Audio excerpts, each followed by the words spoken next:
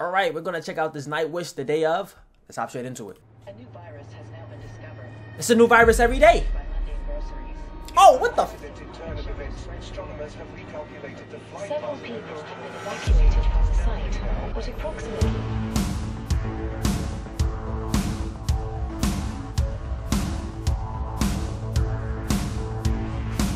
Take shelter, skies are homing, Armageddon second coming, war of the worlds, the end of history. Take shelter, floods are rising, the wrath of thunder is drumming, end of days for mankind and for your kin. For those empty moments, fear more, in this grave new world of 84, fast death, last breath, AI to kill us all. Horse waste, covering London, Martians among us, Y2K, horde all aboard, the end is near.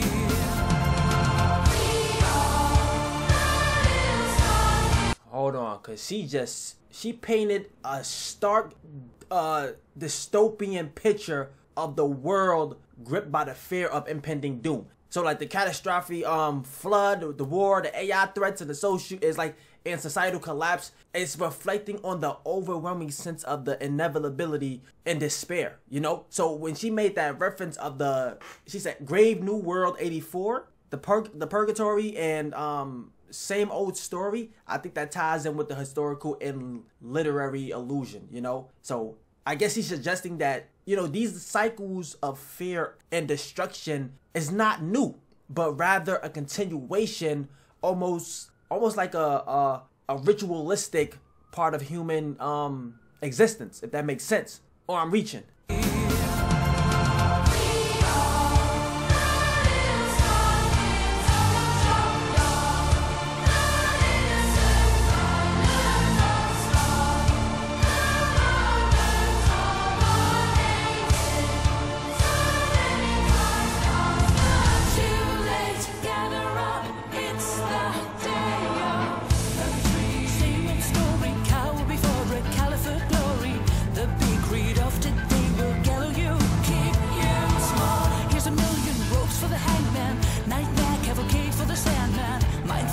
Fear of the well-known, keep us safe. Too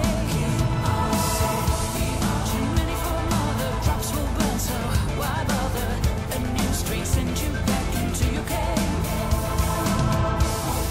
Stay away, cover up, fear the words, feeding humanity.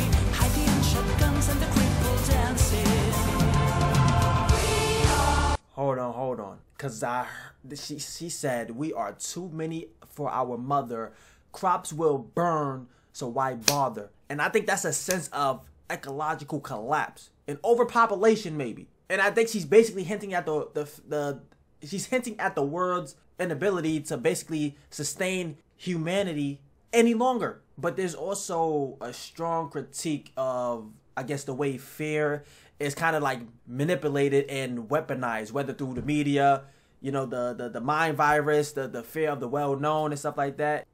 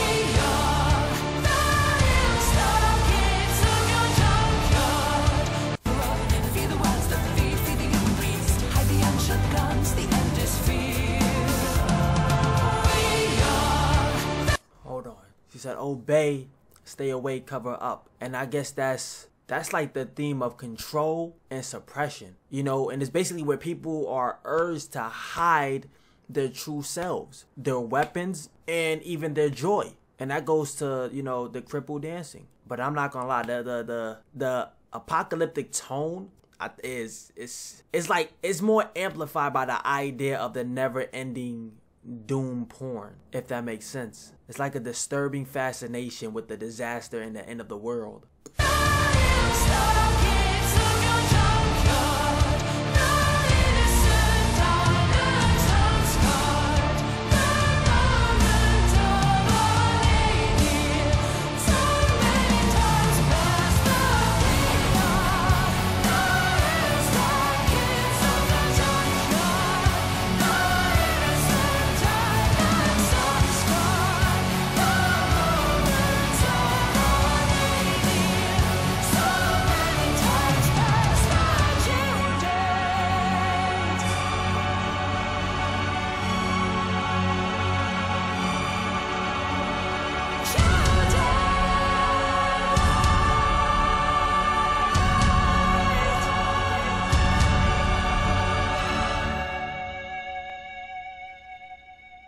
Bro, we're talking about modern world preoccupation with fear. We're talking about the nature of the human self-destruction. I think this song speaks of an anxiety of living in a time where every disaster feels like the potential end. Or yet, the true crisis might be our own obsession with that fear, if that makes sense. But yeah, I'm gonna catch you guys in the next one. I don't know what to say. Like, subscribe, comment.